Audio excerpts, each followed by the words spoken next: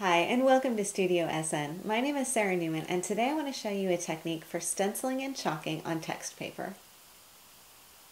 I love using text paper as a background for my stencils because it already has a pattern which you can then incorporate into your design.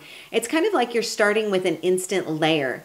And you can see on here, this portion of my card is a piece of paper that I tore out from an old novel, and it's been painted and it's also been stenciled using chalk and embossing paste. So let me show you how I've done this. First, I need my book paper. Now, if the idea of tearing a sheet of paper out of a book is not sitting well with you, then never fear, because you can always find scrapbooking paper that has a similar pattern on it and you won't have to tear apart a book. If it makes you feel any better, I do tear apart lots of books that I find in the recycling bin for the most part.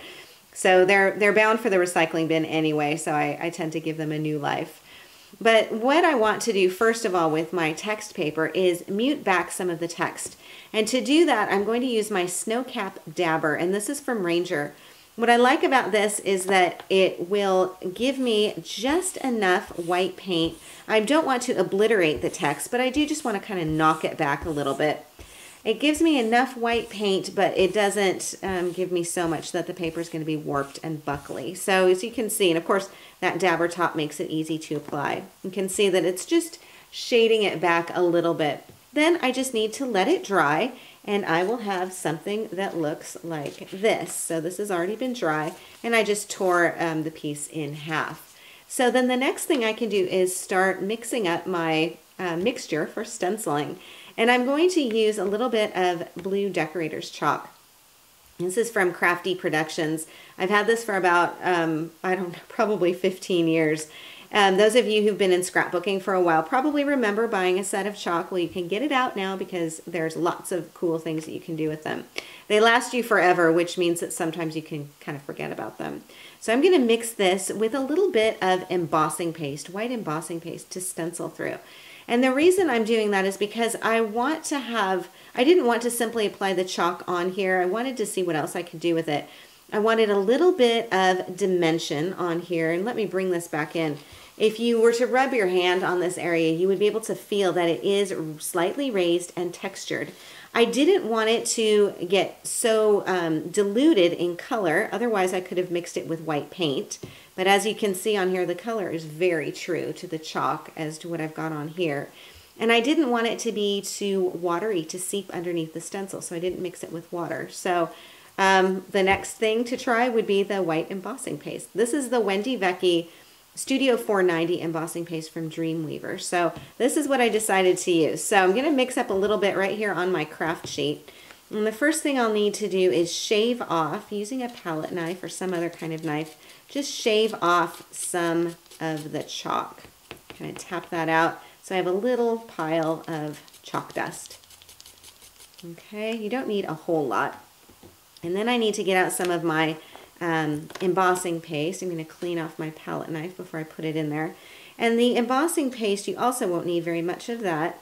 The embossing paste looks kind of like this. So as I'm holding my palette knife, you can see it's not dripping off or sliding off. It's a nice texture. This is what's going to give my chalk a little bit of texture as well. So again, you don't need to mix up very much, just enough to get whatever portion of the stencil you want. And you can see that that color is still really true. It hasn't gotten bleached out, or it's not really runny or anything else. So I'm ready to use this on my with my stencil. So let me bring in my stencil, and the one that I'm using is the Punchinella stencil. This is from the Crafters Workshop. It's got 3 portions of it. It's a 12 by 12 stencil, so you can't see the whole thing, but it's got these 3 areas, so stars, chicken wire, and the dots, all of which it looks like need to be cleaned. So anyway, we're going to use the dots on here, and I'm just going to place this down onto my paper, kind of hold this down here, and I'm going to apply my embossing paste with my finger, because using the palette knife for this, I find, just doesn't give me as much control as this does. So I'm just going to rub this in. And I can also tell a little bit better when I use my finger if I'm getting around all of those circle areas, or if I need to come back and add a little bit more. So you could do all of the dots, you could do some of the dots, you could do a pattern, you could do a portion of it, whatever you really want to do, whatever suits the design of your card or your project. So I'm just kind of rubbing this in. I can add as much or as little as I want. I can have some be lighter and some be darker, totally up to you. Okay, so now I'm going to clean off my finger and clean up this area with just a baby wipe. And then I'm going to pull this stencil off, and you can see, how cool is that? Super easy to do, and I've got a really nice color and a nice texture on there. I just need to let this dry. It won't take very long at all, and then I am ready to use it on my card. So let me bring back in my original card here and show you what I've done. So I've just simply put this piece down onto a piece of brown cardstock. Now this area here, this is a stamped border design. I think you can see that well on there. And that is from the Eclectical stamp set. This is ESN06, one that I designed for Paper Artsy. And it's this pattern down here. So that border has been stamped going along there. I also used the same stamp set for A Secret Discovery. So just to tuck that underneath the flower. The background paper looks like it's been stamped. It goes with this design really well.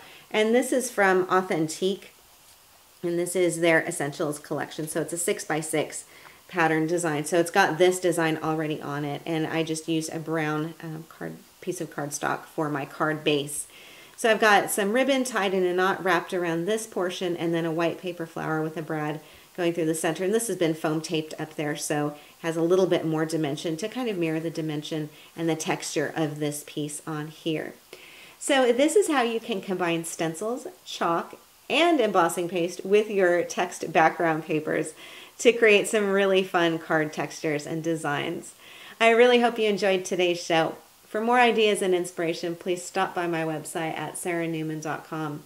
Thank you so much for joining me on Studio SN, and I will see you again next time.